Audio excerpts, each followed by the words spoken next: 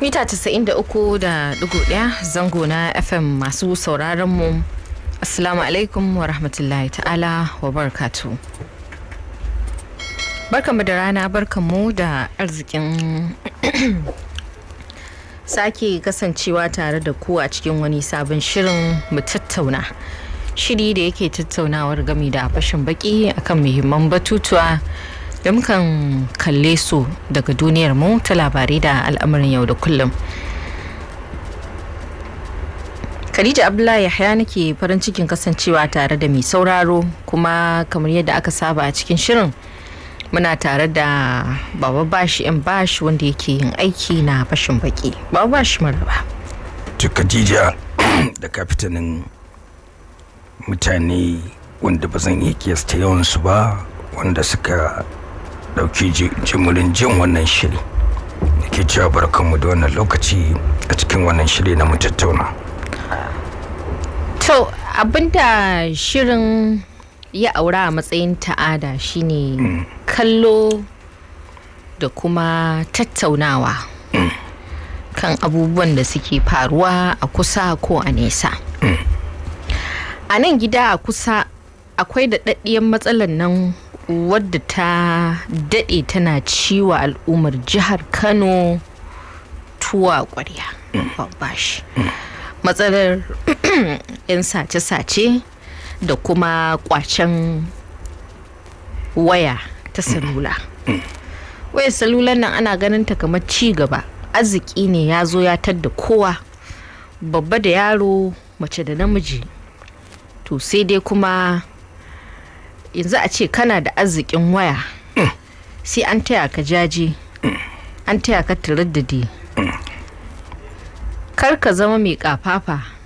ko mai nuna arzikinka a bayyana a sarari. To in ma ka ɓoye ma baka tsira ba, domin za a nuna maka 'yar batta ko a nuna maka matsefata ko wuka ko adda ko dan bida ko wani abu mai kama da lauje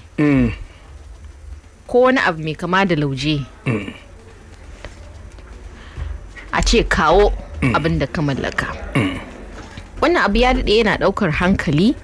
al'ummar gari, masu ruwa da tsaki da sauransu. To sai dai abin tattaunawa a nan yau shine yadda aka wayi gari yanzu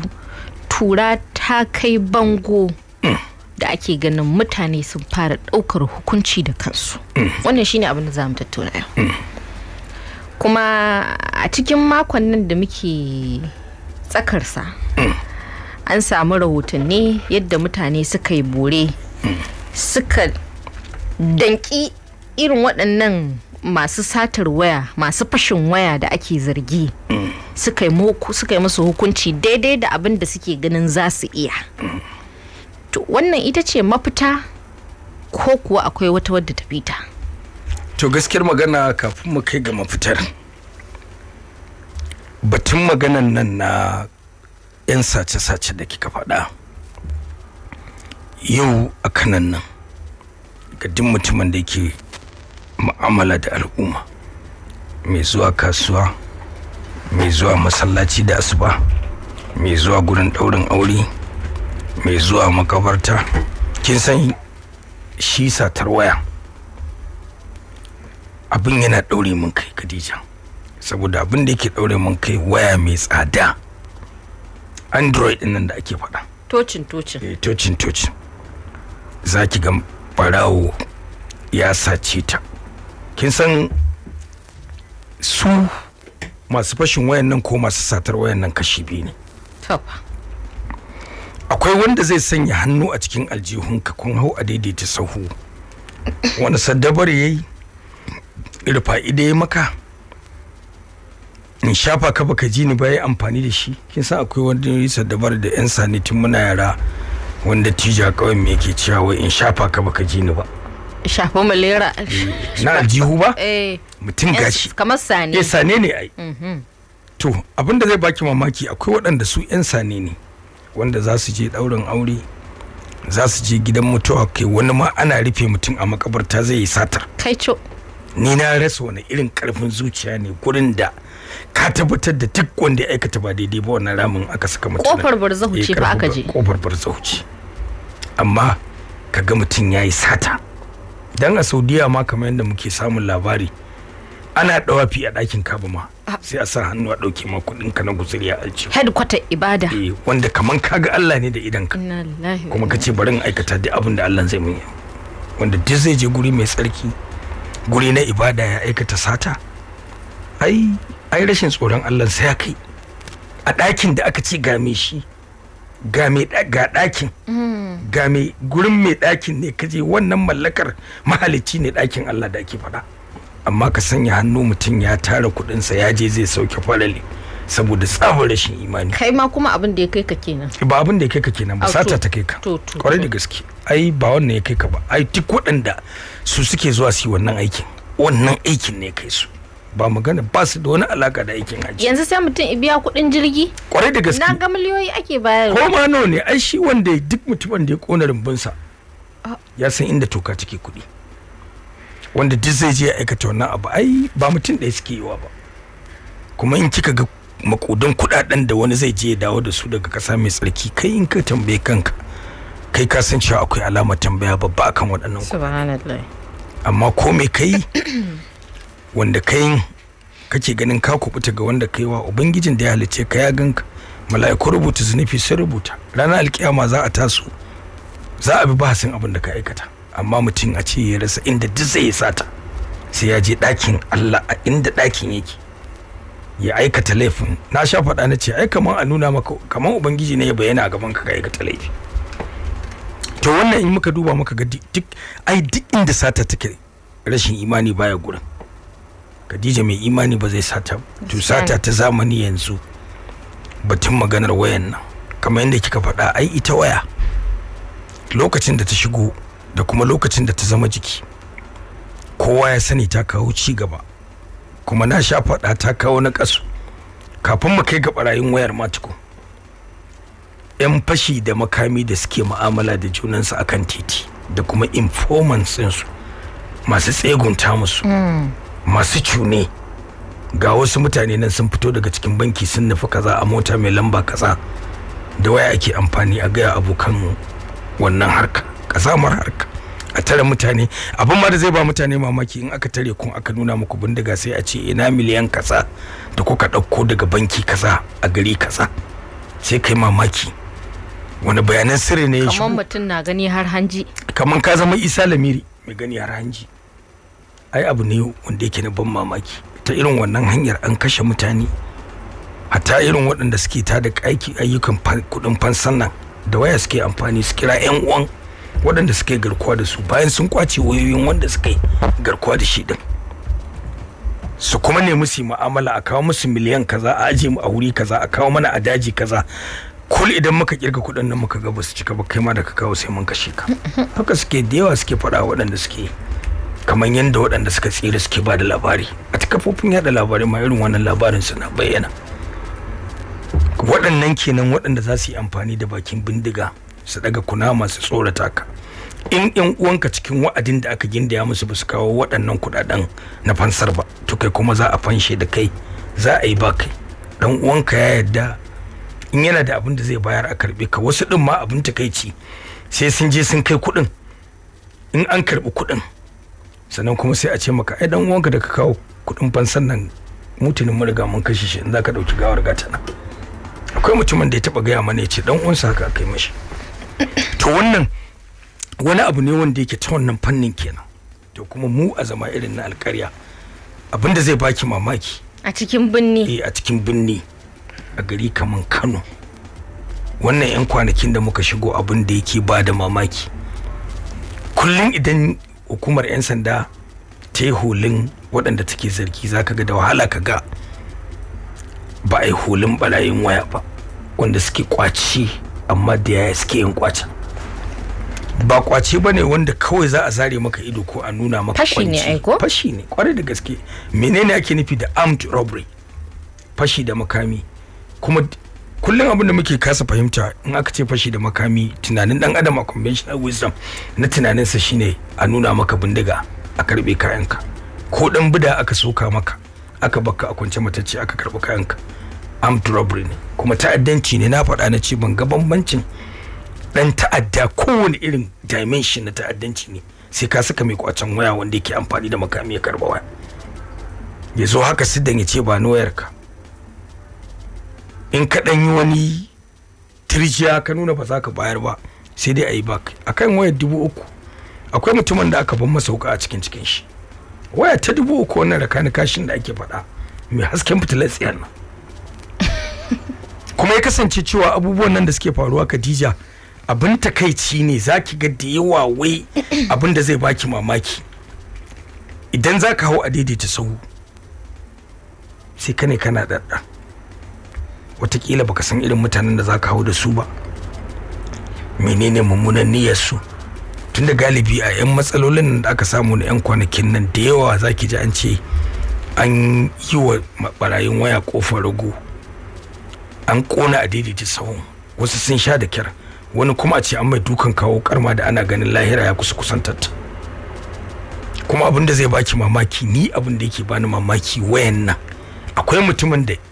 kafin ka kwace masa wayar da zaka ce baka kuɗin da in ya kai wayar wajen barayin zaunan da za su saya zai iya baka kuɗin, saboda wani yana da vital information, akwai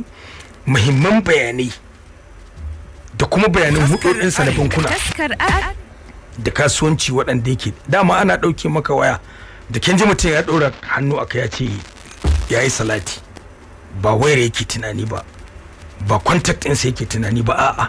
sim card ɗin da yake amfani yana transaction na hudodinsa na banki na kasuwanci shi yake tunani. Ana cire sim card ɗin in ya faɗa hannun jairai irin yan yahoo nan da waɗanda suke amfani da dukkan waɗansu dabaru na zamba da sim card ɗin suke amfani. Kafin ka je ka yi reporting kuɗin ka sun kare sai dai ka rika jin alert kamar ana saukan maka kamar yadda dan ana ce yake cewa shago mai bugu kama da azazza,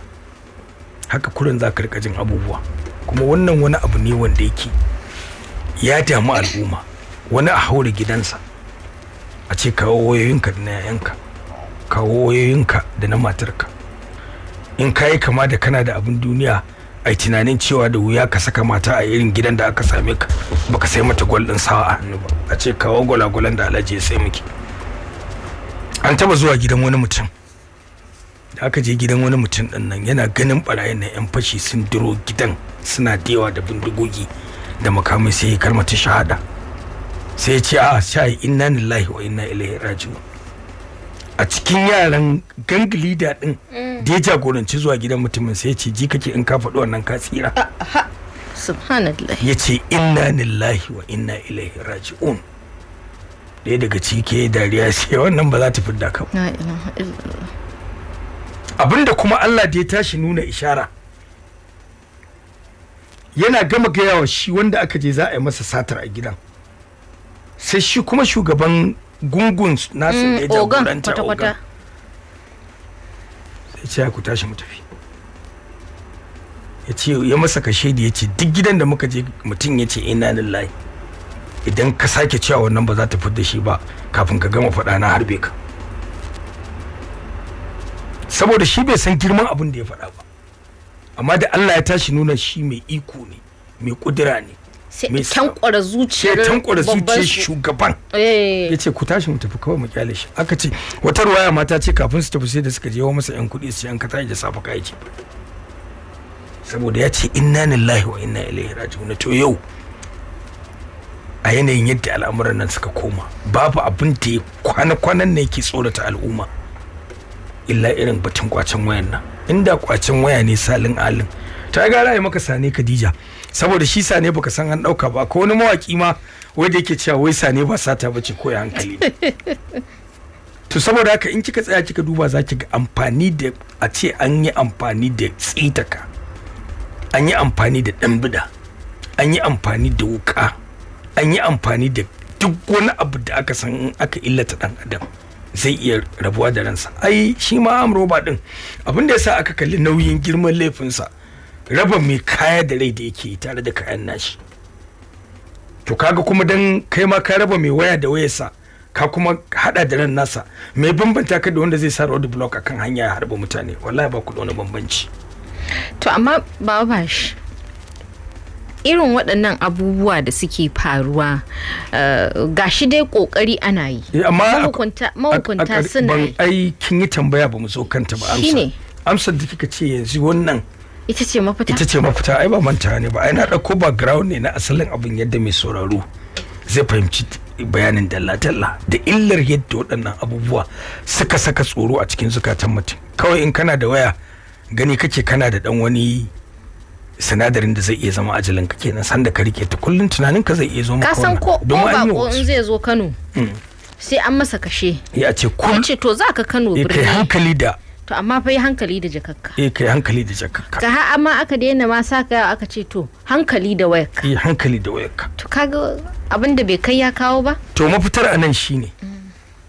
ni da ina kusa da mahukunta tunda gwamnati ce ake ta demokradiya kuma gwamna yana da executive power a kowace jiha a jihar sa shi mai iko ne da tawa za a bi tunda wannan kazamar hanya ce waɗansu mutane marasa kishi da tsoron Allah suke bi suna raba mutane da rayukansu saboda waya wannan da kika rena wadda zaki ganta wata ma idan aka je kasuwa 1500 za a taya ta mai sayan ma ya ce ai kaga batar din nan ma ya riga ya mutu in na saya sai na cire na canja batar din 1500 din ma taimakon ka ne kaji shi da sai kayan da bai san inda suka fito ba. Da sai a gabatar da kudirin doka a samar da hukunci mai tsananin gaske a kuma branding din duk wani mai satar waya ta hanyar amfani da makami ya kashe mai waya ya karbi a sashi a sauyin yan ta'adda. Ai maka irin hukuncin da za a yi wa yan fashin daji inda za a kama su ko an kama su. A kuma aiwatar da hukuncin nan take in mutum ka kashe ta dalilin kwacin waya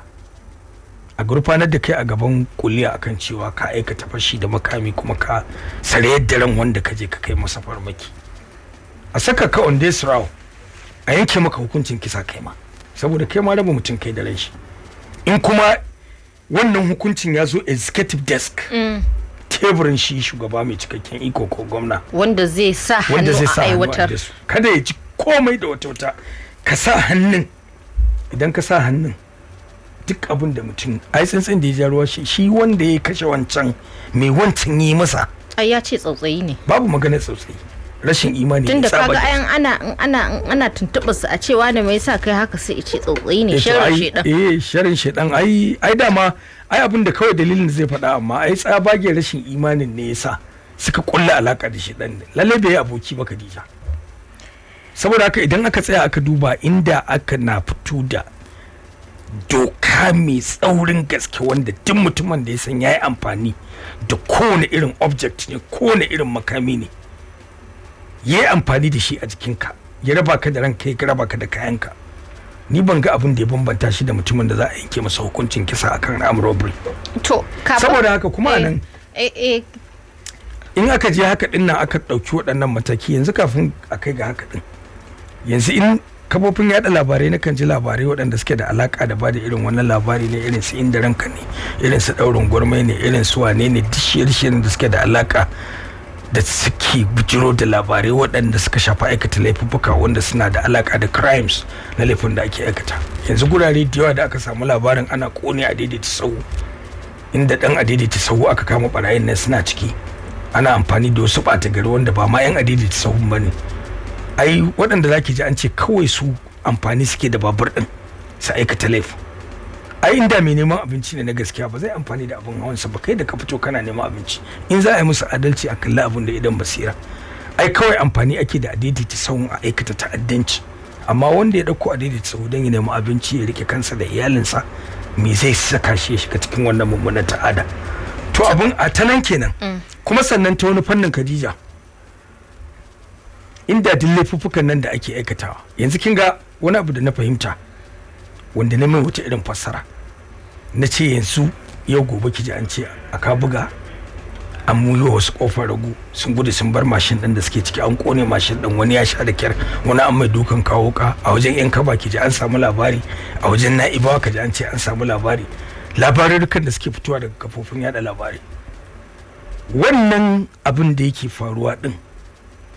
wani bai ji tsoron Allah ya aikata abun nan ba amma tsoron in ta ɓaci a kone babur din ko shin an ganshi a mai haka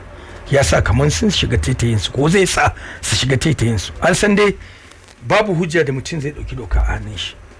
saboda akwai dokoki. Amma waɗansu akwai lokacin da na shiga cikin kasuwa sabon gari na kai gyaran agogo, sai na ji wasu mutane suna hira akan a daidaita sau, suna mutane sun gano hanyar da za su taimaki kansu a kone su dan mamara, a kone abin hawan da suke wa mutane fashi, saboda su ba tsoron hukuma ba kenan suke yi. Saboda haka su mutane mu yanzu tunda mun gane yadda mutane za su taimaki kansu, yin hakan zai sa su daina. Ina corridor ina tafiya na ji ana wannan hira. Saboda haka wannan wani mummunan al'amari ne. Kuma na farko iyaye akwai bukatar da take akwai na kullun yana da muhimmanci ka ba ɗanka tarbiyya, ka kautar da shi daga dukkan wasu abubuwa waɗanda za su sa shi ya bi barauniyar hanya, ya gallabi al'umma, ya zama nuisance, ya zama alƙaƙai a cikin al'umma. Ba shi tarbiyya ta gari, ya kalli kanshi a matsayin cikakken mutum. Kin san duk mutumin da ya samu tarbiyya, Khadija, Allah yana kubutar da shi daga dukkan wasu vices na waɗansu mummunan laifuffuka ko kaba'irori waɗanda za su iya jefa al'umma cikin matsaloli a sakamakon kaba'irar da yake aikata. Amma daga lokacin da aka ce ka saki ɗanka sakaka, wani ma bai san inda ɗansa yake kwana ba, wani bai san abincin da ɗansa zai ci ba, wani bai san suturar ɗansa ba, wani bai san karatun ɗansa ba, wani shi ma daga sallah asuba idan zakara ya bashi sa'a bai san yadda zai bar gidansa ba, in ya tafi sai dare zai dawo lokacin da yayan ma sun yi bacci, ya dan raka ya kwanta, asuba na yi zakaran ya sake bashi sa'a, yana wannan zakarar cara asubar da yake sa'a da zakaran yake bashi kina. Saboda haka daga lokacin da ka zubar da duk abubuwan da suka rataye a wuyanka, kai ma za ka ga ba daidai ba. Amma ni abin da nake kallon wannan matsalar da ita shine tunda akwai dokoki, kuma dokoki gaskiya ne, ɗaukar doka a hannu ba maslaha ba ce ba, amma akwai buƙatar da ke akwai ta hukumomi su bijiro a ɗauki kwakwarin mataki na hukunci, dokar ta hukunta ka da kanta ta yadda zai zama misali ga wani wanda yake da tunanin aikata irin wannan laifin. Wannan gabar da ka zo da zan mai da kai baya, ka so mu taɓo ta. Amma yanzu kin bana a gaba. Na baka a inda kake. Wannan batu na ɗaukar hukunci. Dan dokoki mu a Najeriya an yi itifakin cewar babu ƙasar da ta fi mu iya tsara doka. Amma a littafi. Kwarai ba aiwatarwa. A kwanakin baya an yi korafi akan yadda ake samun yawaitar faruwar irin waɗannan matsaloli na sace-sace da kuma fashin wayoyi. Hukumar 'yan sanda tana yin ƙoƙari wajen kama irin waɗannan ɓata gari in an same su. Kuma a dokance shine in an kama a gurfanar da su a gaban kotu. Tunda su ba kotu bane. Su ba sa hukunci, sai dai su bincike. Idan an kai kotu, abinda al'umma suke kuka da shi shine sai ka ga bayan 'yan kwanaki sai ka ji an ce mutum ya fito. Wanda ake zargi sai ga ka gashi kere na zabu na yawo, zabo na yawo, sai ku jo ne a wata mararraba. Tani shi yasa ma ina da wata al'ada, duk lokacin da aka ce za a yi hulin irin waɗannan hadin criminals masu wanda ake zargi, Allah ba na zuwa bane. Allah ya sani ba na zuwa in yi maka kallo na ƙurilla. Ni dai in na dogara da text ɗin da kwamishina ya karanta ko jami'in hulɗa da jama'a ya ce ga awa ta kaza a lokaci na kaza da karfe kaza ga wani gungu da muka yi tuntuɓe da suna waɗanda suke kwacen waya ta amfani da makamai, ko kuma gungun waɗansu 'yan fashi waɗanda suka kware da sata irin kaza, abinda aka rubuta a cikin text ɗin sai in koma gefe in je in ɗauki labari na an aika based on abinda aka gabatar da. Amma ni ban cika yin ƙurilla kwakwafi din nan ba, kwakwafi in je in zira wa mutum kai ya akai kake aikata irin wannan, saboda gudun wata rana kar ka ga wanda ya kama da shi, ko kuma shi din ne ma baka sani ba. Ita wannan matsala da idan an kama su ake kuma ganin su bayan lokaci kankani suna fitowa, an koka, kuma alƙalai su ma sun bada nasu uzuri na cewar to abinda doka ta tanada shi suka zartar da hukunci a kansa. Tunda watakila laifuffuka ne na cikin gida, misali ƙananan laifuffuka ne, sata misali. To kuma kowane laifi da irin hukuncin da ya kamata a zartar masa, ba za a ce mutum don yayi sata an zartar masa da hukuncin kisa ba. Ire-iren waɗannan abubuwan. To amma yawaitar faruwar abin da rashin ɗaukar hukunci na bugun misali. Wanne ne hukuncin na bugun misali? An kama mutum ya yi fashi kuma ya yi kisa, to menene hukuncinsa? Sai a aiwatar masa da shi, a fito bainan nasa a ɗauki hukunci shi yake saka wanda ike da niyya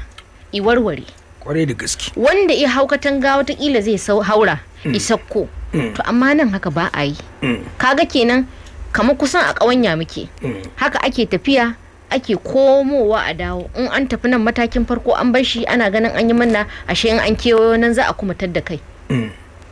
Ina muka kama? To ai dama abinda nake faɗa Khadija, nake cewa tunda akwai dokoki da suka fasalta dukkan irin wani hukunci da ya tabbata ga kowane irin nau'in laifi, to babu wata kamata yi a tsaya akan yadda abin yake. Tunda dokokin nan akwai hukunci wanda ya kamata ko kuma wanda zai tabbata akan wanda ya kai. In ka kashe a kashe ka, a haka kisa ne. Kuma sannan shi alkali yana amfani da information din da ya gani a takarda da aka gabatar da mai laifi a gaban shi. Yanzu misali sai a hukumar 'yan sanda ko 'yan sanda su gabatar da kai a matsayin mai kwacen waya, sai aka tsaya ko ka kwace waya, sai aka tsaya a ka FR din. Ina kai alkali zai maka hukunci ne a matsayin ka kwace waya ko mai kwacen waya. Amma FR din idan aka rubuta ka kwace waya tare da kisan mai wayar, in abin ya je gaban alkali a haka, hukuncin ba zai kasance zai bambanta da ga mai kwacen waya ko ka kwaci waya ana zargin ka aka shiru aka zama mute a cikin FR. Amma sai aka ce ka kwacen waya, ka halaka mai wayar, ka yi amfani da makami, ka raba shi da ran shi. Idan aka zo hukunci ba na jin za ka samu soft landing a wajen alkali.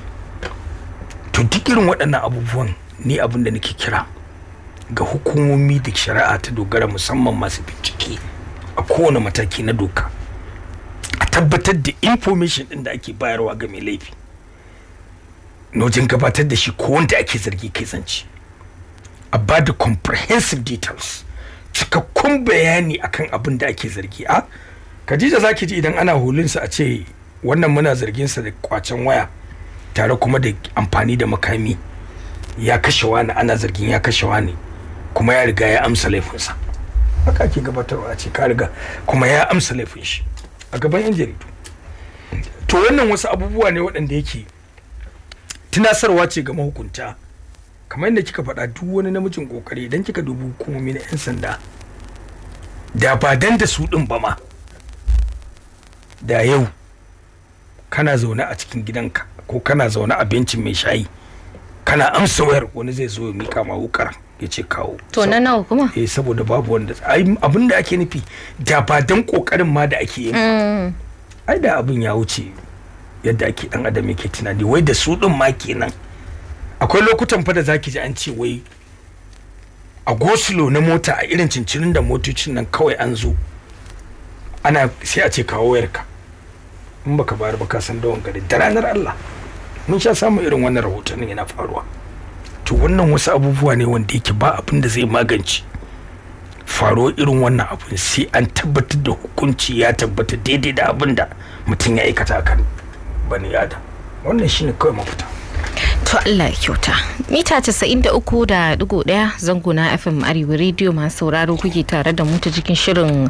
Mutattauna, kuma mun tattauna batu na matsalar da ta addabi jihar Kano, matsalar kwacin waya ko kuma in ce fashin waya, wanda yanzu ta dauki wata alƙibla ta daban. Muna fatan mahukunta za su rubanya kokari kari akan wanda ake yi, da ganin cewar wannan matsalar tazan tarihi. Allah kuma ya shirya mu, ya shiri zuri'a ga baki daya, ya kuma ganar da su waɗannan yara. Yanzu za mu shiga cikin shirin mu tattauna ka'in da na'in, inda za mu tafi